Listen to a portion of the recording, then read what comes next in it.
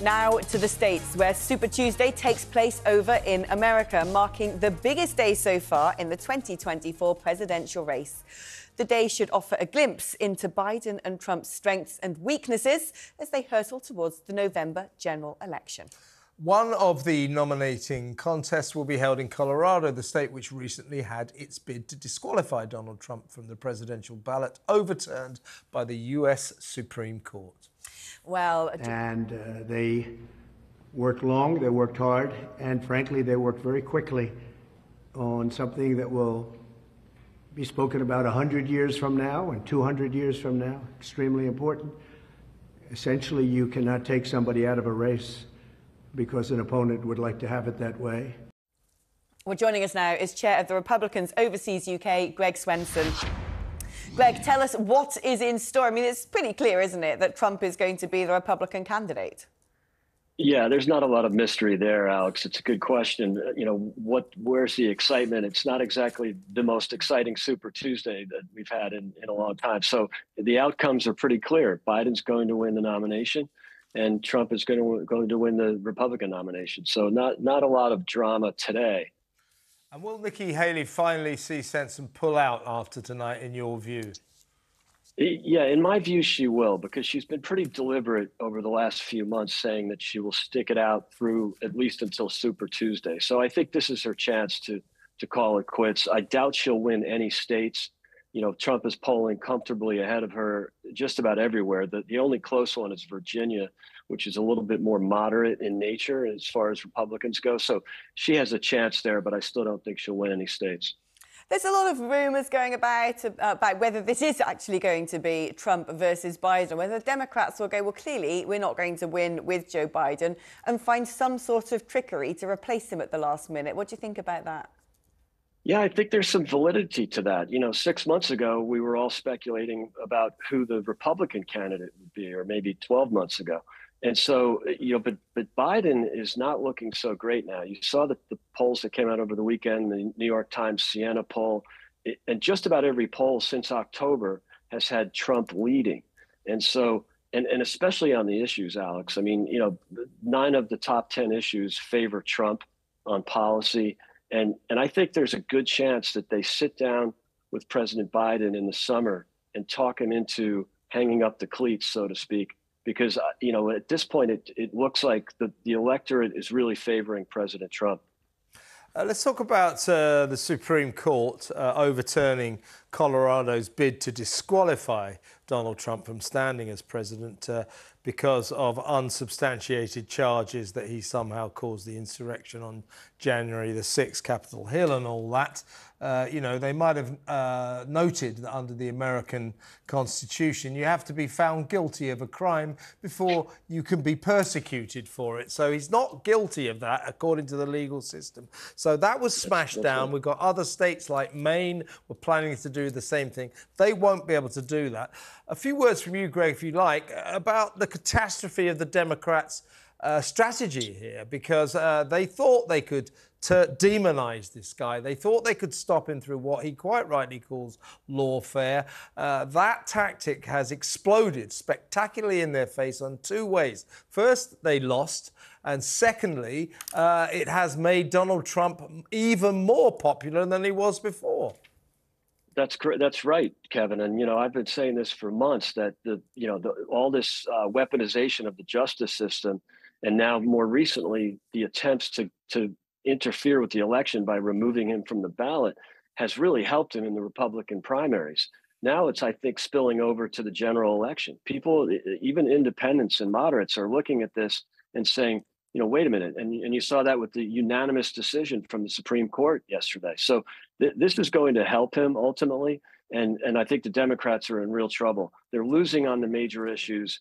They've created the border crisis, the humanitarian crisis at the border, and they've created the inflation that people are suffering from. So, you know, people are going to look at this and say, okay, I might not like the unfiltered rhetoric coming out of Donald Trump. Some of us really like it, but some of us don't. And so, but they're going to overlook that and say, how am I doing versus how I was 4 years ago? How's my pocketbook? Food prices are up 20%. Petrol prices are up 25%.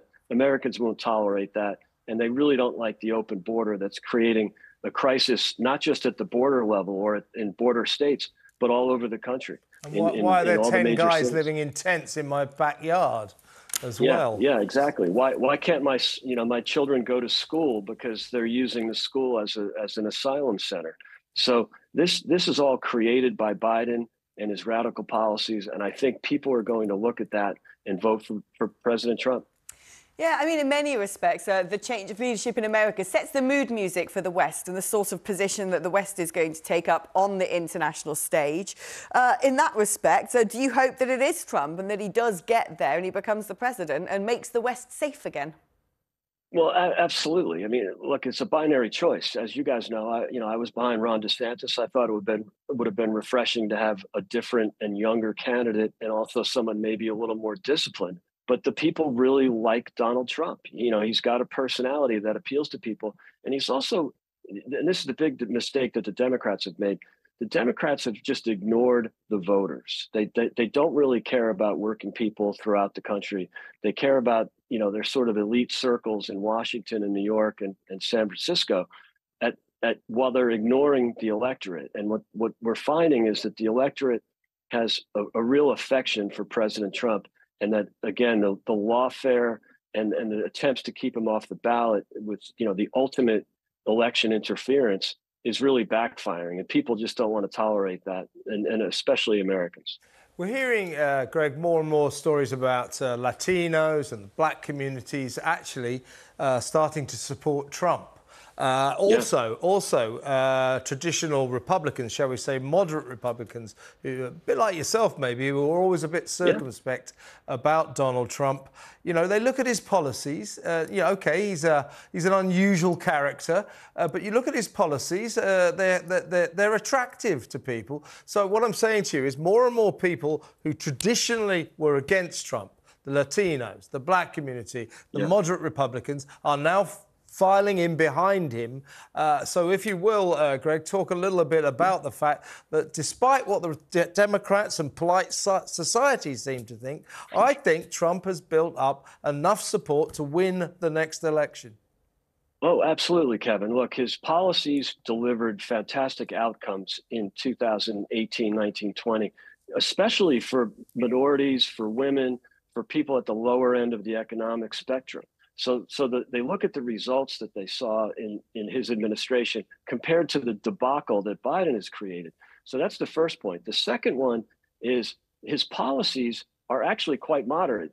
I'm not a moderate Republican. I consider myself a conservative, but Trump's policies are actually much more mainstream, much more tilted to the center right rather than the conservative wing of the party. And that appeals to a much bigger group of Americans. You mentioned moderates and independents.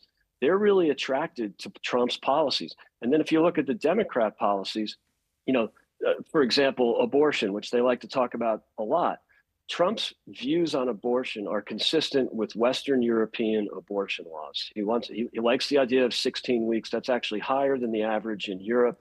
The Democrat policy, for example, taxpayer funded up until birth, polls at 13%. It even polls at only 18 amongst Democrats. So, who's got the more extreme policies? Open border, that's an extreme policy.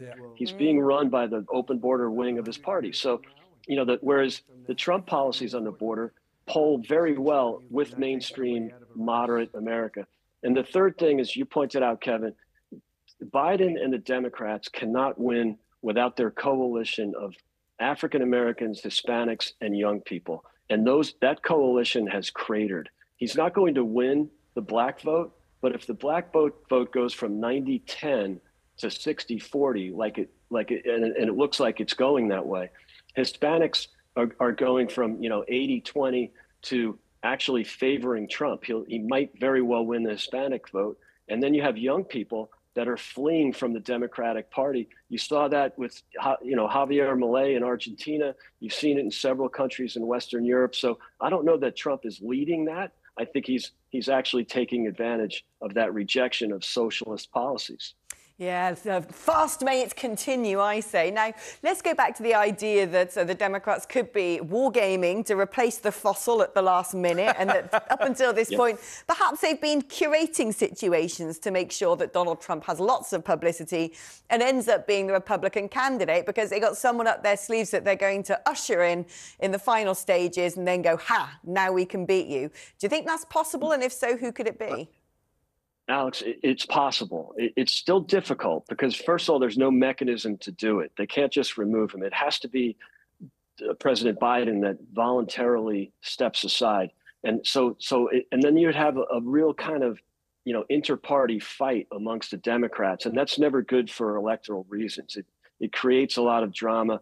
There is power in incumbency. So that the Democrats have to look at the value of the incumbency versus the value of having, as you said, a fossil, a man with obvious cognitive issues, running for president, and then the policies are so horrible. So look, it's been done before. It was done in 1972. They removed the vice presidential candidate from the ticket, and frankly, it was done only 4 years ago in 2020 when Bernie Sanders was clearly going to be the candidate for the Democrats. They realized he would lose by 10 points to Donald Trump.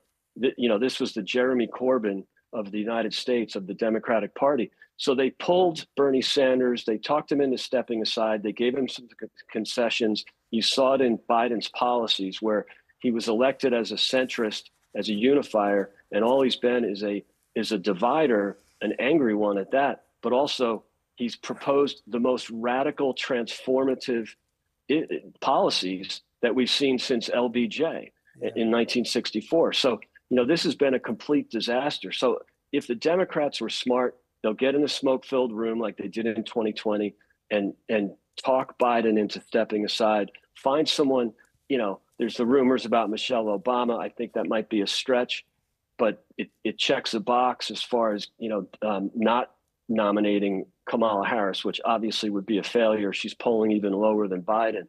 So, they might get a lot of heat from the diversity crowd of the Democratic Party, the ones that are obsessed with identity politics. That's going to really annoy them if they pull not only Biden, but they pull Kamala. But if they replace her with a quote unquote woman of color, or they replace her with at least a woman like Gretchen Whitmer, there are some moderate Democrats that I think would do well, like Joe Shapiro from Pennsylvania. That would probably be a wise move because he'd do very well. Both he and Whitmer would do well in the upper Midwest, which is, which has a few of the really critical swing states. So, it will really annoy the radical left wing of the party, which seems to be controlling Biden, but they're not going to vote for Donald Trump. So I think if they were smart, they'd find a Midwestern governor with some experience and some name recognition, and they'd have a much better chance against Trump than Biden will. All they got to do, Greg, is find someone who's actually still alive and can stand up straight and isn't always eating an ice cream. That would help them. Yeah. Greg, great to talk to you. That would be a start. That would be a start. Yeah, very good start for the Democrats. Great to talk to you as always, Greg. Thank you so much. Great to see you, Kevin. Alex, thank you for having me. See you, Greg. All right, man. Take care.